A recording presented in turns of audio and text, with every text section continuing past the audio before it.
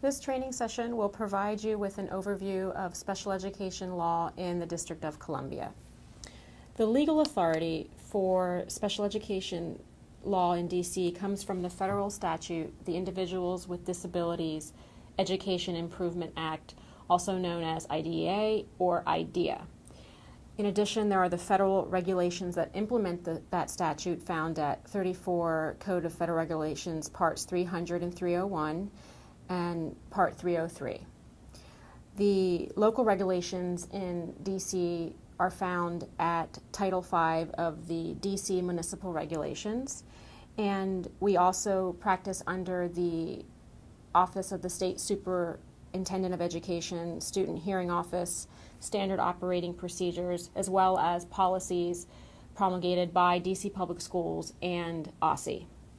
So what is special education? The statute defines special education as specially designed instruction provided at no cost to the parent that meets the unique needs of a child with disability. Now, special education can include specialized instruction, which is instruction provided by special education teachers. It can also include what's called related services, so speech therapy, physical therapy, occupational therapy. It can also include counseling services. It can include travel training or vocational training. And special education can also include classroom modifications and accommodations depending on what that child's needs are.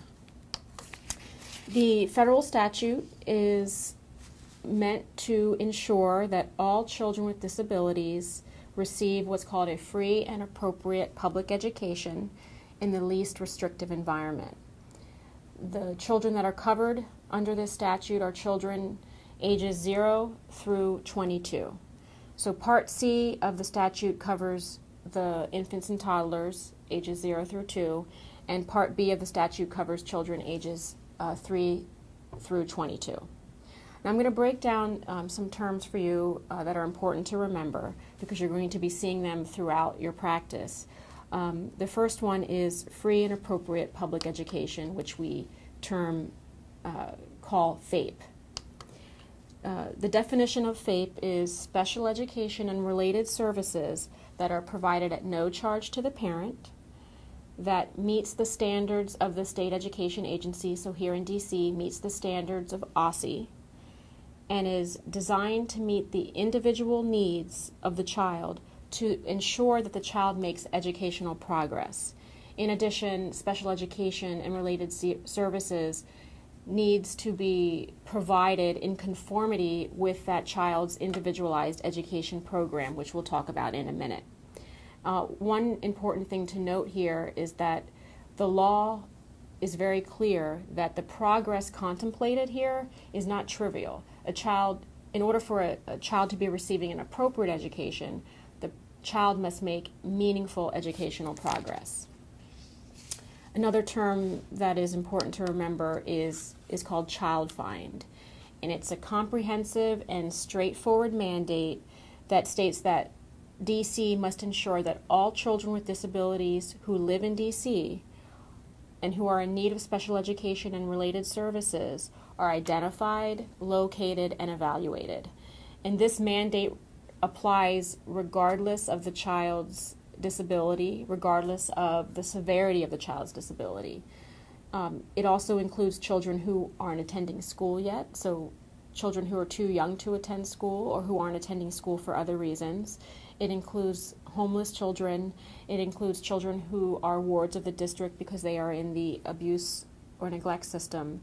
And it also applies to children who are attending private schools, religious schools, or public charter schools.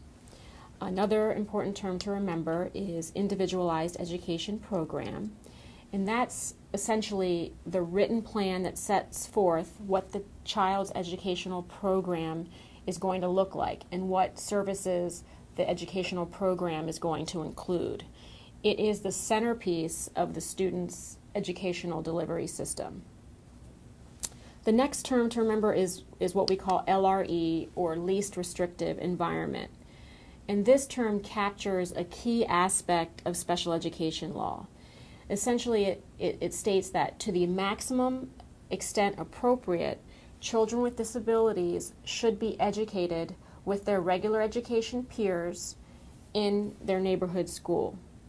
The concept of least restrictive environment addresses the historical segregation of children with disabilities who used to be sent to institutions or residential facilities for their education. The focus of this law is that children are able to receive their education in their neighborhood school. The only reason a child shouldn't receive their education in their neighborhood school is if that neighborhood school is unable to meet the child's individual needs.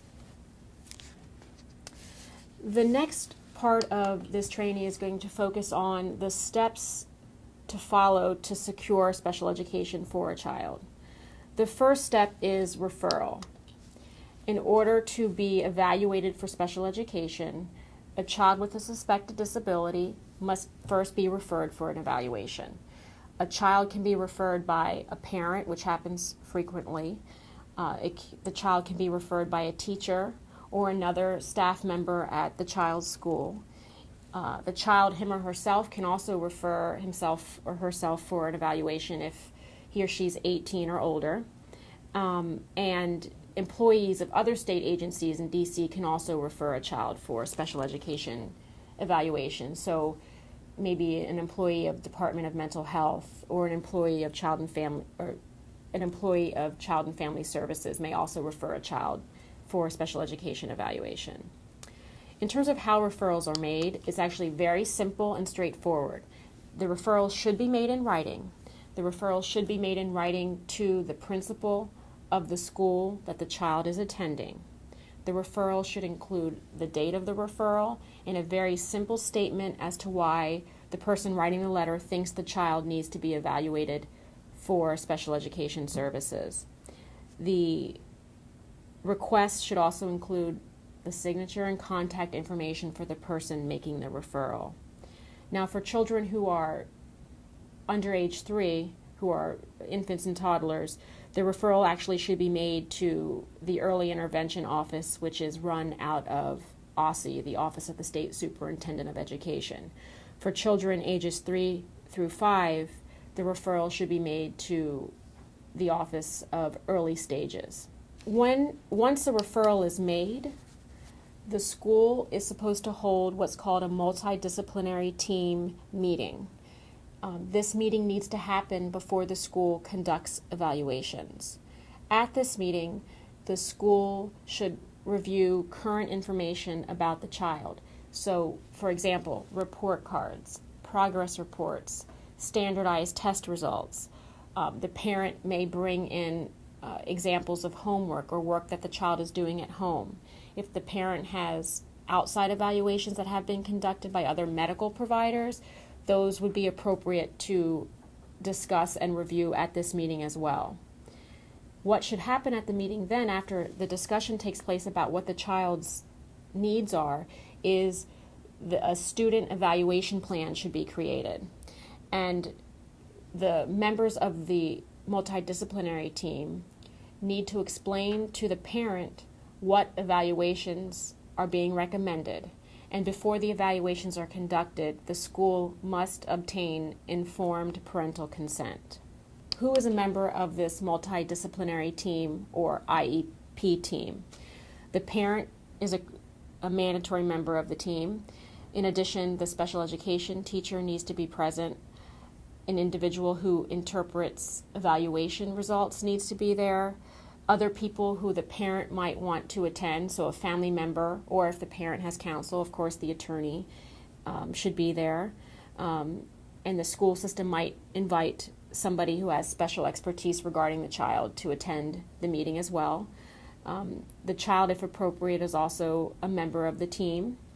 And a critical member of the team is also somebody from the school district who has knowledge about what programs are available throughout the school system, and who's knowledgeable about the resources available within the school system, and who's also qualified to supervise the provision of special education. Step number 2 in the process is evaluation. The school district, the LEA, so either DC Public Schools or an independent charter school, is responsible for conducting a comprehensive and individualized evaluation in order to determine, first, whether the child has a disability, and then second, whether or not that child needs special education services. So it is a two-pronged approach. The law in DC allows the school district 120 days to complete the evaluation. In federal law, schools have 60 days to complete the evaluation, but in DC, the school system actually has 120 days to complete these evaluations. The next slide shows you common types of evaluations. I'm not going to go over all of them now, but very common ones are the psychoeducational evaluation, which tests a child's cognitive abilities as well as their academic achievement. Also a clinical psychological evaluation, which in addition to testing a child's cognitive abilities and academic achievement, also looks at a child's social and emotional functioning. Other evaluations that are common in the cases that we handle are speech and language evaluations and occupational therapy evaluations. In terms of step number 3, this is when the IEP team determines whether or not a child is actually eligible to receive special education. Again, the school needs to convene a meeting. At the meeting, the evaluations that were conducted need to be reviewed, and somebody at the meeting needs to understand what evaluations were conducted and be able to explain those evaluations to the parent. The team must determine if the child is a child with a disability, and if that disability is actually impacting the child's ability to make progress in the school setting. Now, when making this eligibility determination, the team is going to look at those evaluations that were conducted, but is also going to look at other information that's available about the child. So again, the team will look at other evaluations that the parent had conducted outside of the school setting. We'll look at just information that the parent can provide about how the child functions at home or in the community. The teacher might provide examples of how the child is doing in the classroom. There might also be results of standardized tests that are looked at, as well as other observations by other teachers or other school staff. On this slide, you can see the enumerated disabilities under the law. I'm going to highlight a couple of them because they are the most common ones that we see in the cases that we handle and in the cases that you might handle as a pro bono attorney. The most common disability classifications are learning disability and emotional disturbance. The other one I want to highlight is other health impairment, which is sort of a catch-all classification. It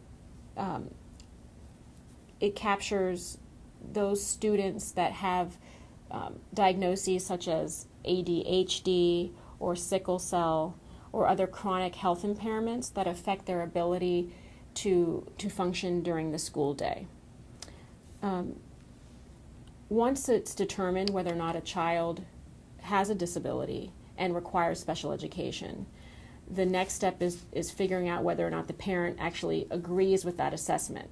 If a parent disagrees with the school's evaluation for any reason, the parent has a right to request what's called an independent educational evaluation. Now, these independent educational evaluations, or IEEs, are paid for by the school system. The parent doesn't need to provide a reason for their disagreement. The school system is responsible for paying for one of these evaluations if the parent disagrees. Now, if the school system actually disagrees with the parent's request for an IEE, they have two choices. They can go ahead and fund it anyway, or they can file a due process complaint on their own against the parent to prove the appropriateness of the school system's evaluation.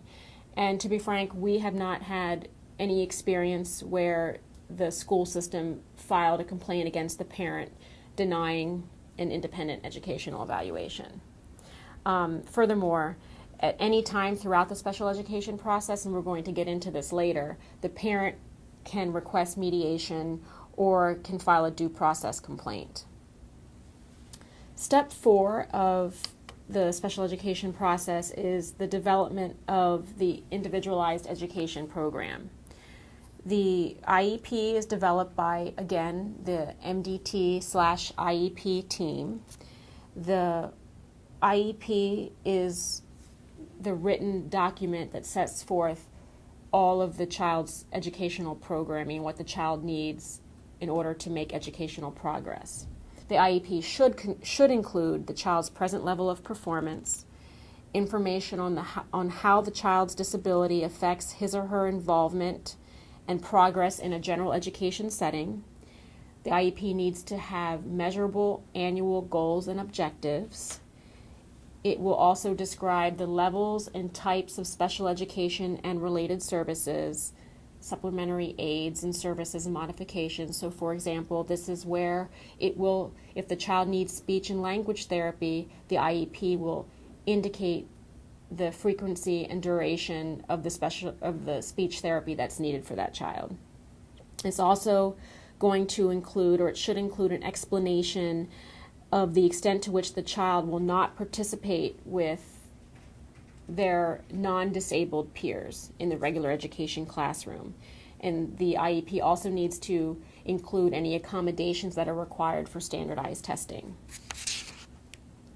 Now, in terms of related services, I did mention an example of speech and language therapy. Other examples of related services are occupational therapy, which helps children that have difficulties with their fine motor skills, or physical therapy for children that have issues with gross motor skills. Other related services include counseling services, so counseling by a psychologist or a guidance counselor, other behavioral support services, transportation services. The IEP can also include training for the parent, and as well as medical services. So for example, specific nursing services may be included on the IEP for those children that have disabilities that involve a medical component. The next slide shows examples of accommodations and modifications, as well as other supplementary aids and services. A dedicated aid is a service that we see on IEPs somewhat frequently with the families that we work with. So for children that require one-to-one assistance, a dedicated aid will be something that's put on the IEP so that the child is able to have somebody in the classroom with him or her at all times assisting with the child being able to access the classroom.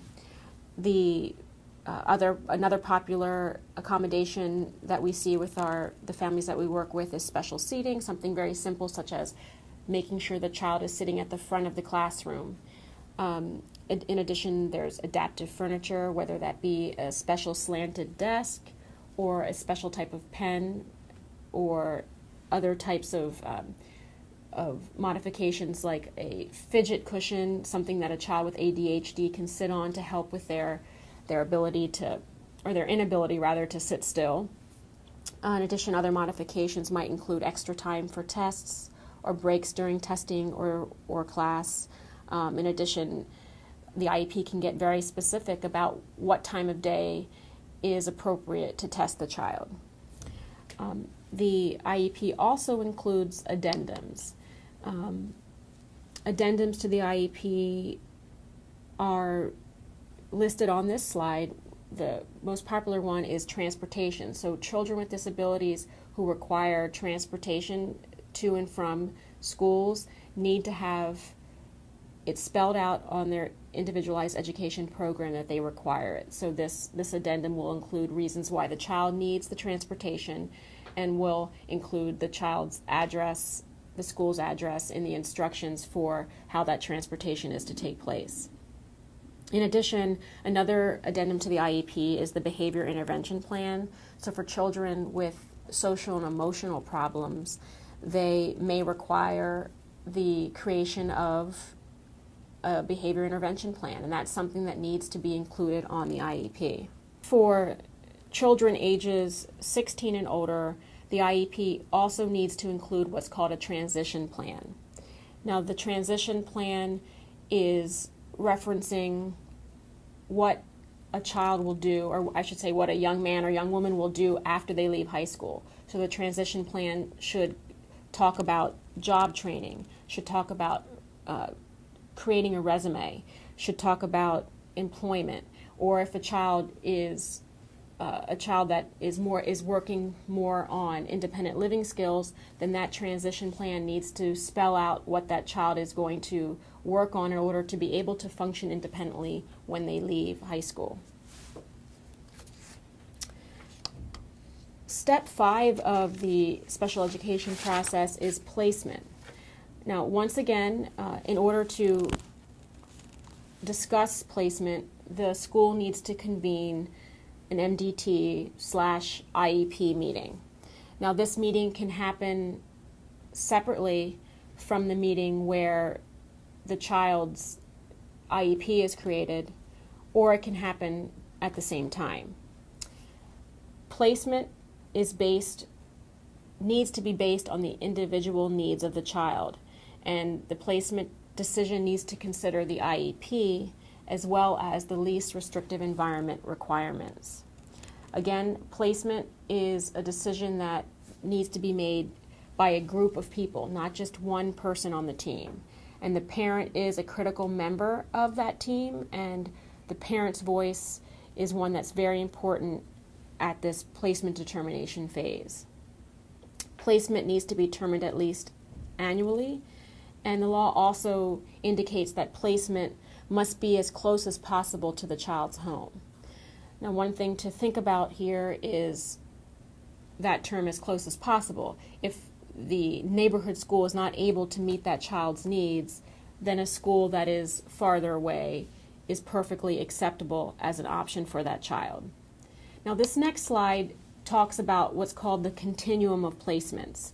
So we start with instruction in regular classes. This is, children with special needs who are receiving special education in the regular education classroom. So you might hear the term inclusion or push-in. That is special education that's actually delivered within the regular education classroom. The next on the continuum is instruction in special classes. You'll hear the term pull out here, where children are actually pulled out of their regular education classrooms and taught in a separate classroom for whatever subject area they are required to receive special education in. So, say for example, a child with a learning disability in reading and written expression, they may be pulled out for their English class, and they may be pulled out for a special reading class. And the children that are pulled out for special classes, it can range from being pulled out just for 1 or 2 hours a day to actually being pulled out for several hours a day. Next on the continuum is our special schools, where a child spends their entire day in a school that's geared towards serving children with special needs. So this is what's termed a full-time special education placement. There will be no contact with children with regular education peers, because it's a school that is in existence to serve children with disabilities. And it can be a public school, so DCPS has special schools geared towards children with disabilities that require a full-time special education placement, or it can be a non-public school as well. Next on the continuum is home instruction. So this is where a child may have a medical condition or a chronic health condition that requires them to stay at home, and special education can be delivered at home. Within DCPS, it's called Visiting Instruction Services, and it can take place over the course of days, weeks, or months, depending on the child's medical needs. And finally, for children who are unable to function in the community, who either are not able to be safe in the community, or who have medical or health conditions that require them to be hospitalized, special education instruction can actually occur in hospitals or in residential facilities. And moving to the next step along the process is the IEP review. So once an IEP is created for a child, that IEP isn't going to follow that particular IEP is not going to follow the child throughout their education. It's a living document. It's something that needs to be reviewed at least annually. And in many cases, in many families that we work with, the IEP is actually reviewed on a more frequent basis if something is happening in the child's school life that warrants it. For example, if a child is regressing in a certain academic area, or if a child is having increased behavioral problems, or if a child has made great progress and the goals need to be revisited. Those are all good reasons why an IEP might be reviewed more frequently than just annually. And the thing to remember is that a parent can request an IEP review at any time, and the school also has the right to request an IEP meeting at any time if they see the need as well. Step 7 of the process is reevaluation. The law requires that a child who receives special education services must be reevaluated in all areas of suspected disability every 3 years, unless all members of the IEP MDT team agree that it's not necessary. The thing to remember here is that the school is not permitted to unilaterally decide not to reevaluate a child. If the team and the parent agree that the child does not need to be reevaluated, that's something that needs to be documented in the child's school records. And similarly to a parent being able to request IEP review at any time, a parent can request that a child be reevaluated at any time if they feel that it's necessary. And a teacher or another school staff member can also request reevaluation at any time. Of course, that reevaluation does require that the parent consent to those evaluations being conducted. Now, the next slide goes over some procedural requirements for the provision of FAPE, for the provision of free and appropriate public education. The school district needs to make sure parents know what's going on. They need to provide them with a copy of the procedural safeguards. They need to allow parents to review or obtain copies of their child's educational records. A critical component of special education law is the parent's ability to meaningfully participate in the special education process. So that means that a parent is a critical member of the IEP team in terms of creating the IEP, talking about what their child's needs are, and having a voice in where their child will be going to school.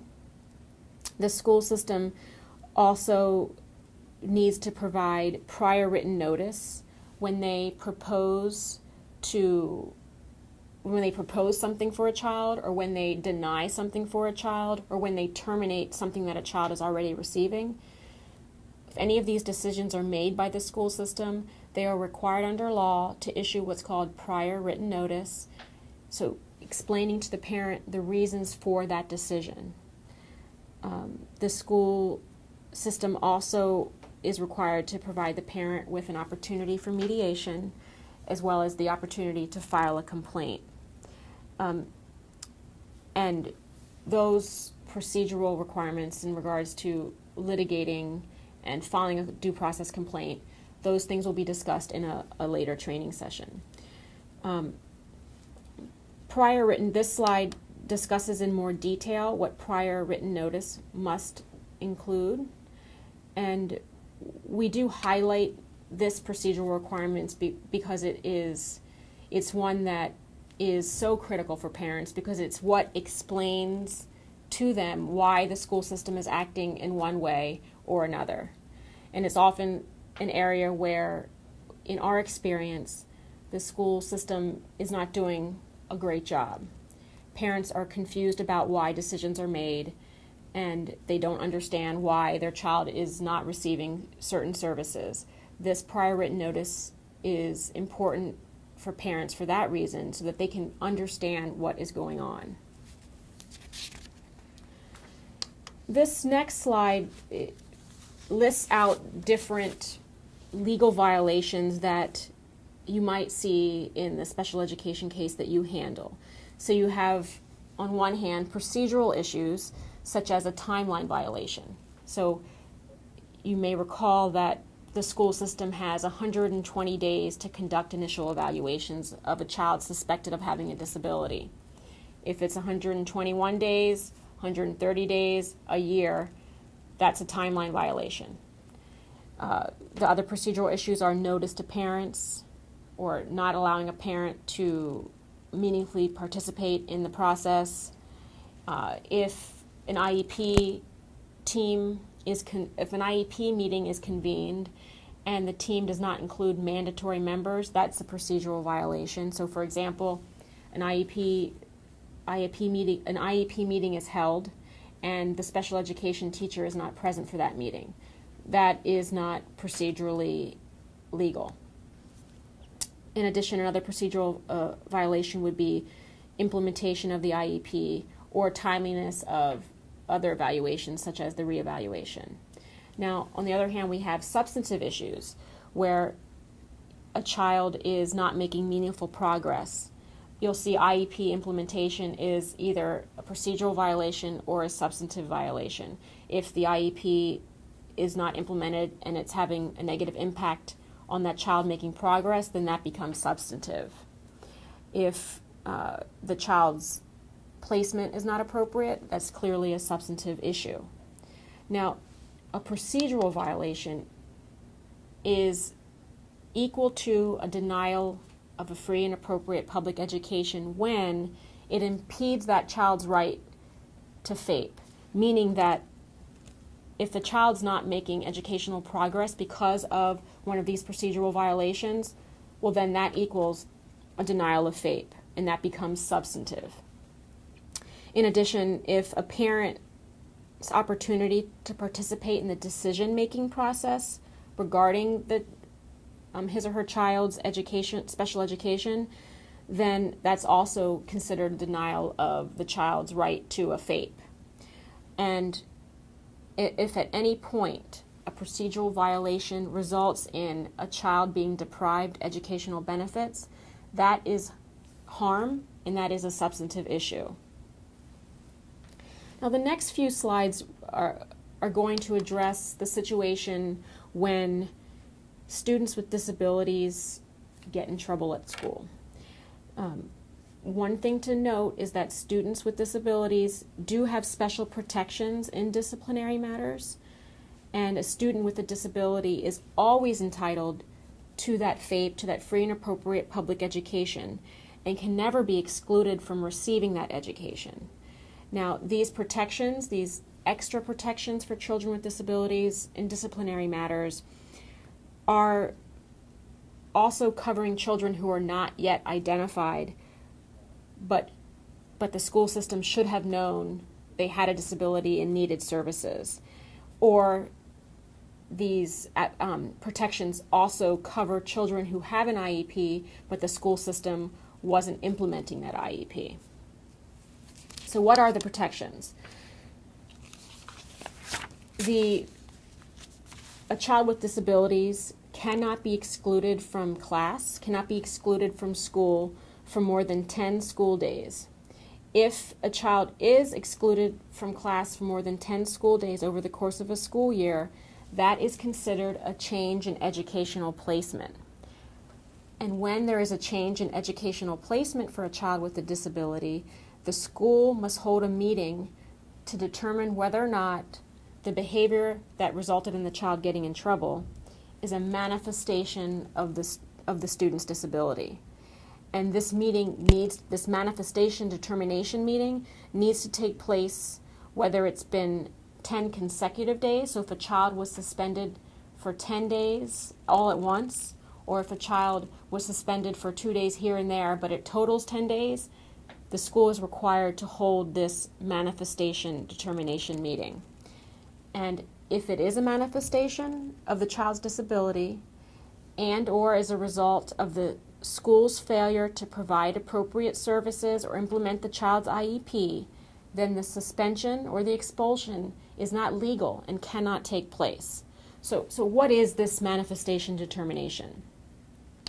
It's another meeting at the school where the IEP team gets together to determine if the behavior that led to the disciplinary action is substantially related to the child's disability.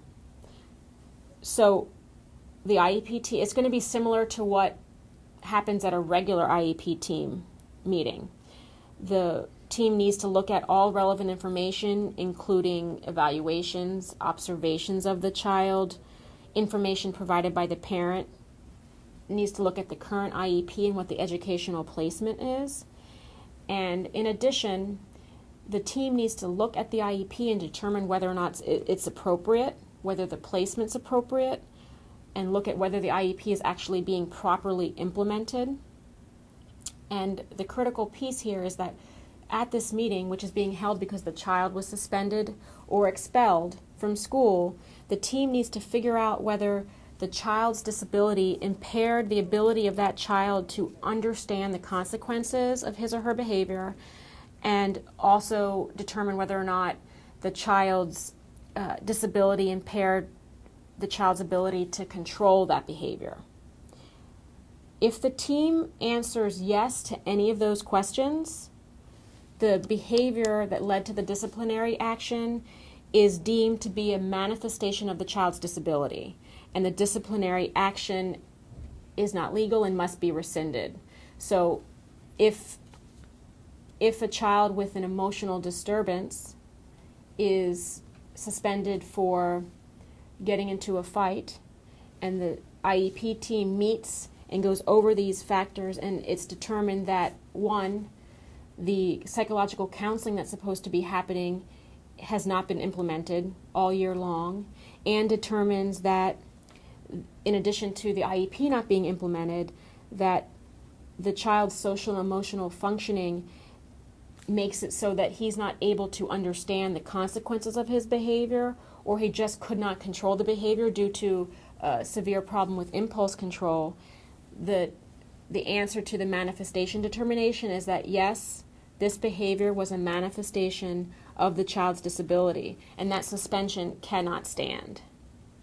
In addition, in a situation like this, the school must conduct what's called a functional behavior assessment, which looks at the child's behavior and what causes a child to behave in a certain way. And then from that functional behavior assessment, the team should create what's called a behavior intervention plan, which you learned was an addendum to the IEP for some children. And if the child already has a behavior intervention plan, it's probably not working, in which case the team needs to come up with a new behavior intervention plan. And the final thing that needs to happen, if this behavior is determined to be a manifestation of the child's disability, the child needs to be able to be returned to school. If the team answers no to all of the questions, then that means the team has decided that the child's behavior was not a manifestation of the child's disability. Therefore, the child can be disciplined as a child without special needs would be disciplined, meaning that if the child was suspended and the behavior was not a manifestation of the child's disability, that suspension will stand. Or if the child was expelled and the behavior is deemed not to be a manifestation of the child's disability, then that expulsion can stand. If a parent disagrees with the actions of the school in any one of the areas that we talked about today, so in any of the steps along the way, going from referral for evaluations to eligibility determination to the IEP creation or reevaluation in regards to educational placement or discipline, the parents may take various steps to remedy that disagreement. Parents have the opportunity throughout any step of the special education process to attempt to remedy their disagreement. They can request an independent educational evaluation. They can simply request that the school convene another IEP or MDT team meeting where they can voice their concerns about what's going on at school or what's not going on at school.